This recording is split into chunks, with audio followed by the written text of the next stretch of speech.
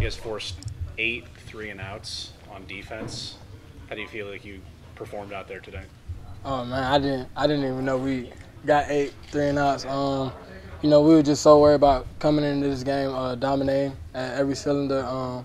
It feels great to be able to play at that level. We know we're capable of it, and it's an amazing feeling. What do you think of the way that Malcolm handled his first start? Oh yeah, I'm very proud of him. He's like a little better than me, of course. Man, it's just great to see young guys go out there and step up to the occasion, and he really did that for us today.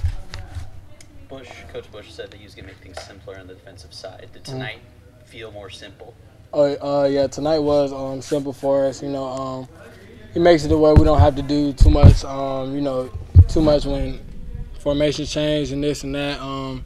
Man, he really simplified it, and it allows us to play faster. You only went 2 for 15 on third down tonight. How were you able to consistently get off the field? Just having that front seven, rush the quarterback and allowing us to make plays in the back end. It's just great when it all comes together. You just see how good it can be. First win for Mickey Joseph. How did it feel to get that for him? Man, it felt great, man. Just being able to see everybody smile around here, just everybody happy. Of course we're not done. We on to the next week with Rutgers, but this was a very big win for us.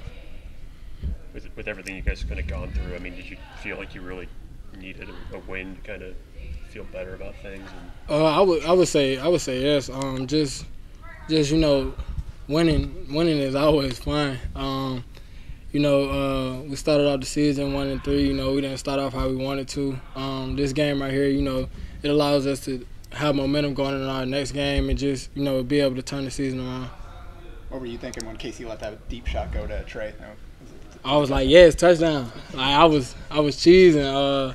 We go against that guy every day in practice, so we know what he could do. We know what he's capable of. So, I was excited.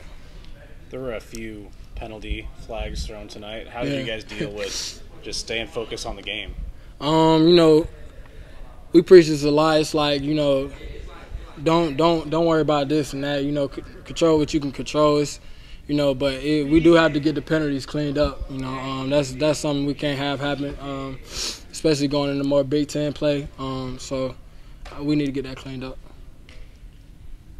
For the defense, I mean, with the changes that happened with Coach Chenander, I mean, how much work did you guys have to put in the last couple of weeks to adjust and kind of get ready to go for tonight? We put in a lot of work just to prepare for this game. We know they're a fast tempo type of team. We got basically new calls coming in, new defense, this, that. But it was like, whatever we playing, we just gonna play. It doesn't matter. We just gonna execute the call to the best of his ability and just go out here and fly around at the end of the day. Are you a little bit more comfortable with sort of the aggression that you guys had, where you were matched up right in front of your guy and see when your guy? Oh yeah. I'm comfortable with that. I like playing man coverage, so yeah, it was actually fun. Coach Joseph said he knew that they'd probably throw it at Malcolm a little bit more. Mm-hmm. I guess how do you handle that, knowing that it might not come your way that often, but you sort of have to stay locked in? Just when it comes my way, just make a play.